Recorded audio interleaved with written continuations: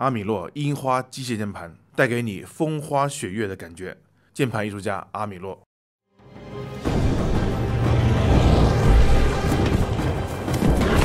法官，就剩最后一个敌人的堡垒，就在那。炸弹在哪里？攻壳一连听令，所有人掩护大墙，攻击敌方碉堡，不惜代价。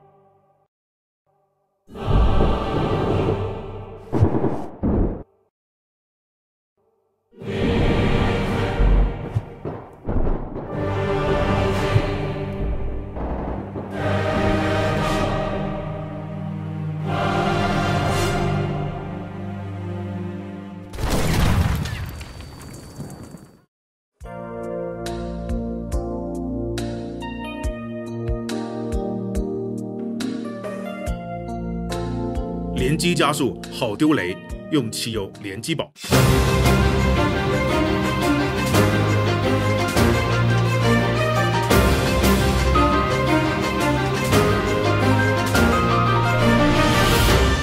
全宇宙的华人玩家们、老师们，你们好，感谢收看《就知道玩游戏》，我是老师聂俊。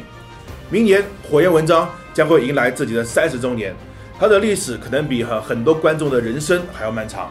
但与其说火焰文章一路发展至今，倒不如说他一路磕磕绊绊、连滚带爬的坚持到了今天。从曾经的 SRPG 王者，到被任天堂下达最后通牒，再到如今涅槃重生。虽然不再黄袍加身，但放下了皇冠之后，这位失落的贵族似乎反而落得了一身轻松啊。在经过 3DS 时代的缓慢疗养之后呢，无论口碑还是销量，火焰文章都已经找回了自信啊！这也是为什么从 NS 公布的那一刻起，玩家们都很期待能有一款全新的火纹，像荒野之息至于萨尔达那样子，帮助这个系列开辟一个新天地。所以最终我们总算等来了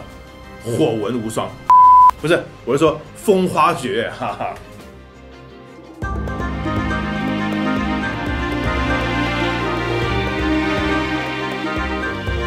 如今战棋游戏早已辉煌不再，老派战棋的高难度、慢节奏很难吸引新的玩家。曾经的大作 IP 现在只能自求多福。就算老任自家的火焰文章，也差点在 3DS 时代成为了历史。如果不是觉醒的意外大卖，风花雪月怕是也是没有机会把7月重新定义为春季了。风花雪月对游戏内容改动之大，可以说是系列最大胆的一次。而且 IS 还请来了另一个合作伙伴光荣拓库摩。是的，风花雪月不光讲述了3个阵营的故事，游戏本身也是由 IS、光荣和任天堂3家合作开发。其中光荣还特别喜欢开发三国相关的题材，简直就是3位一体啊！对玩家来说，光荣的影响很直接，因为风花雪月的画面可以说是很光荣啊。角色建模、场景设计、对话镜头、惨淡的阴影表现、若隐若现的帧数，全都来自光荣的优良传统。和无双系列的尿性简直如出一辙啊！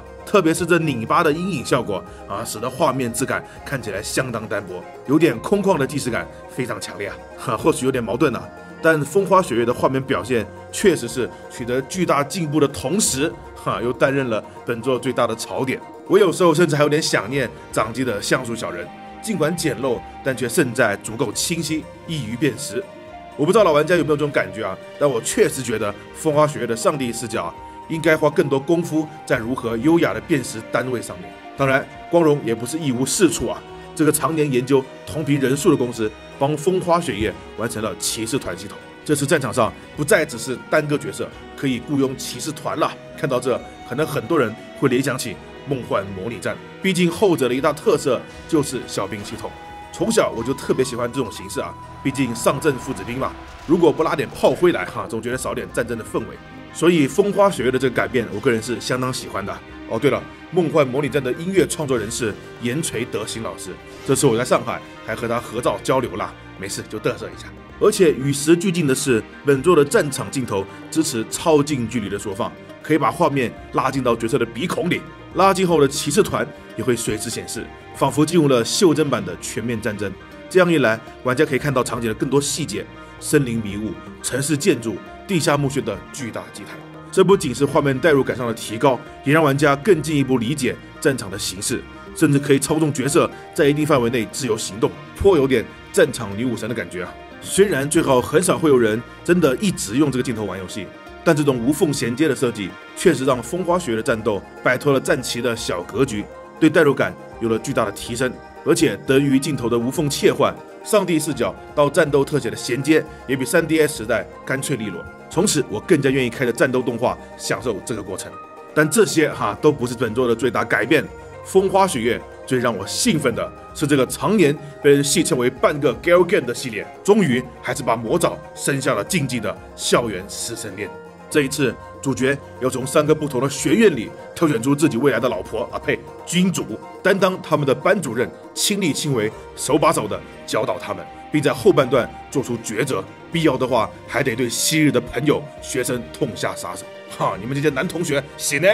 光听起来就让人感觉激情四射，在线发牌啊！3个阵营，那么多学生，只能选择一方，最后还要发动战争，活脱脱一出修罗炼狱。人性的考验莫过于此。毕竟对于我这种正直善良的模范而言，那么多可爱的妹子，居然只能挑一个人结婚，这游戏还能玩吗？很明显，抉择是风花雪月的一大主题，但真正需要考量的可不只是和谁喜结连理啊！风花雪月的养成被彻底的融入校园生活，游戏以1个月为以前火纹的一个章节，在每个月末会发生强制的剧情战斗，而前3个星期则是相对自由的养成环节。敌人总是在月末才来，比大姨妈还准时啊！作为老师，玩家可以规划学生的职业方向，亲自参与指导学业，回答教导主任的匿名问题，安排指定科目的讲习，组织教团合唱，参加武术比赛，下厨料理，请客吃饭，邀请妹子喝茶聊天，养精蓄锐，再邀请妹子喝茶聊天，又或者直接来场野外实战你们不用找证据了，我没有开车。总而言之，可以做的事情有很多，简直让我想起了曾经的体育老师男生自由活动女生留下来训练。但玩家的行动值又是有限的，特别是游戏前期，做什么不做什么都需要思考一番。这种行动力管理的模式，很容易想到女生异文录里放学后的社团时间。但本作的养成总体上还是更偏向于功能性不会有很多特殊事件的触发，所以到了后期乐趣就开始减少了。不过教导学生也并非玩家唯一的任务，种种花、钓钓鱼、购买武器、挑选骑士团、完成支线、寻找丢失物品的主人，或者把整个学校所有可对话的人都找一遍，从中一探当月剧情的来龙去脉。总之，战斗不再是风花雪月的唯一主旋律，这游戏叫《火焰谷物语》也没问题。如果大家以前没有接触过火纹系列，那大可不必被它的战棋类型给吓到本作的游戏体验其实非常丰富，就算是看似硬核的战棋模式，也大幅友好化，难度设置在历代里达到了新低。只要你愿意完成火纹无双也不是问题。当然，如果是火纹的系列老玩家，我会推荐直接困难上手，会更有乐趣。与此同时，本作的养成也非常自由。首先，武器的使用就没有了限制而是看角色是否擅长别说，还真有点像光荣那一套但其实效果还不错。每个角色还有自己的隐藏领域，可以通过训练将原本不擅长的变为擅长。队伍的职业构成自由了很多，刻意安排的话，让所有人在保留自己的职业前提下，学会奶妈的技能也不是不可能看玩法一下多了起来，大家奶才是真的奶。当然，尽管前期职业的转换相对轻松，但高阶职业转职还是需要大量刻意练习。所以风花雪月的思路是先松后紧，先保证所有人都能愉快的入门，等大家玩开心了回不了头了，再关门放狗教你做人。为了达到这样的效果，本作甚至在前期弱化了系列最核心的武器相克。以往剑克斧、斧克枪、枪克剑这样的逻辑不再作为武器的基础设定，改为了人物特技，需要相应的武器熟练度才能获得。这样有效避免了前期新手玩家被莫名其妙秒杀的尴尬，又兼顾了游戏后期的深度。而且别忘了，风花雪月还有骑士团系统，小弟们的作用可不只是在后面开直播呀，他们本身也有等级和品质。有骑士团的角色还能发动一次特殊的计策，计策的效果种类繁多，非常好用。可以说，游戏难度越高，计策对战场的影响也就越大，甚至可以成为起死回生的一步绝杀。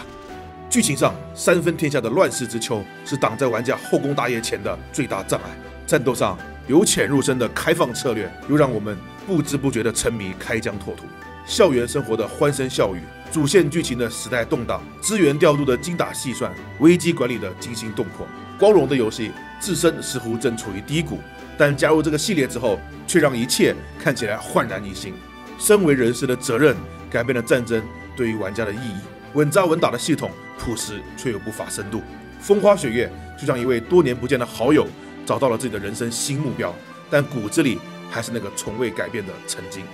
在看着自己教导的学生慢慢成长后，我发自内心的觉得，安西教练，我想做老师。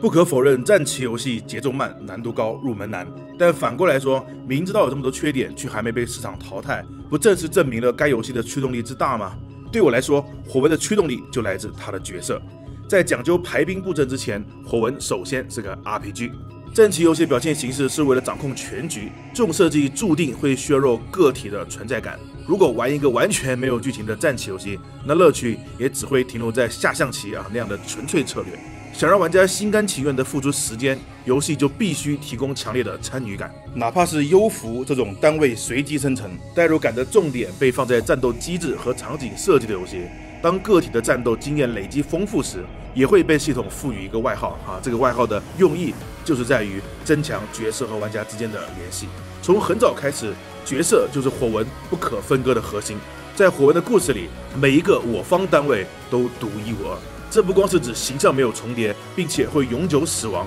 也包括他们都有自己的故事设定。除了最核心的人物外，每个伙伴的权重也都是一样的。无论选择谁作为常驻队友，都能感受到充实的人物设定。这里没有路人。而好感度系统也把火纹的剧情分成了2个部分，一部分由主线直接叙述，另一部分被安排到角色之间的资源对话。风花雪月的故事基于3大势力的框架之下，但这个框架下面其实还有很多复杂的细节设定玩家无法一开始就吸收这些，但成为了老师，慢慢积累角色之间的好感，就会从资源对话里一点点拼凑出整个世界和背景。谁和谁是杀父之仇？这个仇背后引出了什么新阵营？这个新阵营在3大阵营里又扮演什么角色？这种现况又对背负仇恨的2个人产生了什么影响？小到角色，大到故事剧情，都在这个过程中获得收益，从而驱动玩家继续游戏。所以我们可以看到自从火纹依靠觉醒死而复生之后，系列的改革重点就放在了展现玩家和角色之间的关系上。战棋游戏看似重要的战斗系统，来来回回反而没有太大的变化。这种情况在玩家又爱又恨的 If 上面最为明显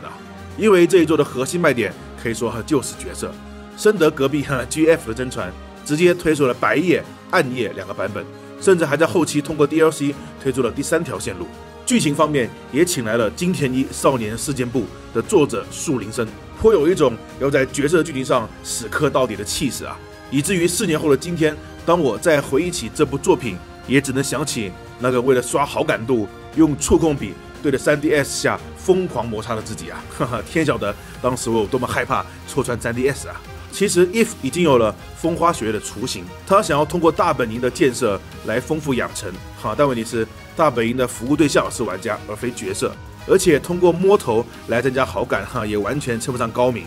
只要是摸皮卡丘我还能理解，但你要我摸个大老爷们那是什么鬼相对的，风花雪月的力气就都用在了刀刃上首先，游戏选对了地点学校，一个生来就是为了让人成长的地方，在这里培养感情、增强能力，逻辑上非常合理。再者，风花雪月的养成也有一个清晰的闭环，学生需要消耗干劲来提升能力，干劲的来源是玩家在学校里的各种互动，这些互动呢又需要消耗玩家的行动值，行动值的上限则跟随玩家的指导等级，指导等级呢又根据玩家的各种活动来提升。也就是说，只要玩家在学院模式下做了一件事情，最终都可以导向到学生的养成。这种既符合情理又符合大家游戏习惯的养成，其实才是火纹系列一直都缺少的。毕竟把好感度这样的核心内容完全依托在战场上的合作，怎么看都单薄了一点。而且得益于3大阵营的设计，风花雪月中单个阵营的角色数量被控制到了8个，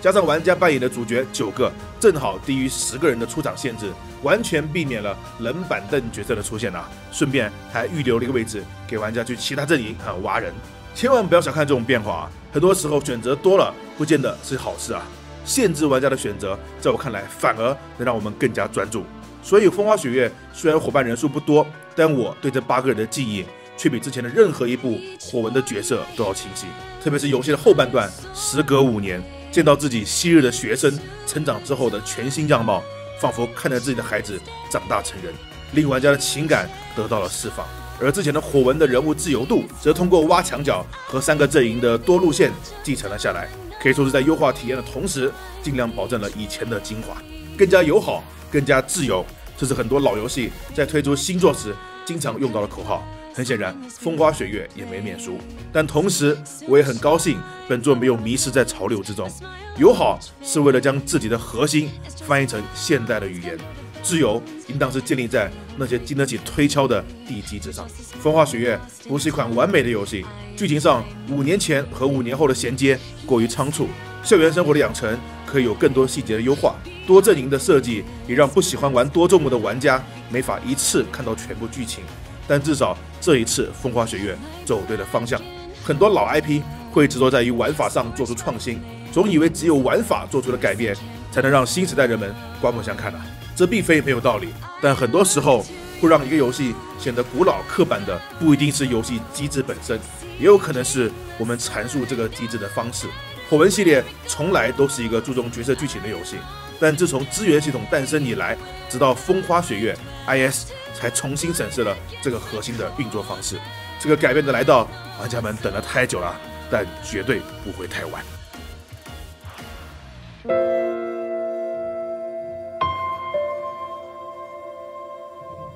火焰文章风花雪月是这个系列非常重要的一作，整个游戏的内核呢得到了重新的梳理，剧情分量呢也格外的良心3个阵营4条路线，各种美女汉子等着你攻略，再加上 NS 随时游玩的特性呢，可以说是战棋游戏的梦幻组合如果你是系列玩家或者本来就是喜欢战棋游戏，那这款 NS 独一份的大作完全没理由错过。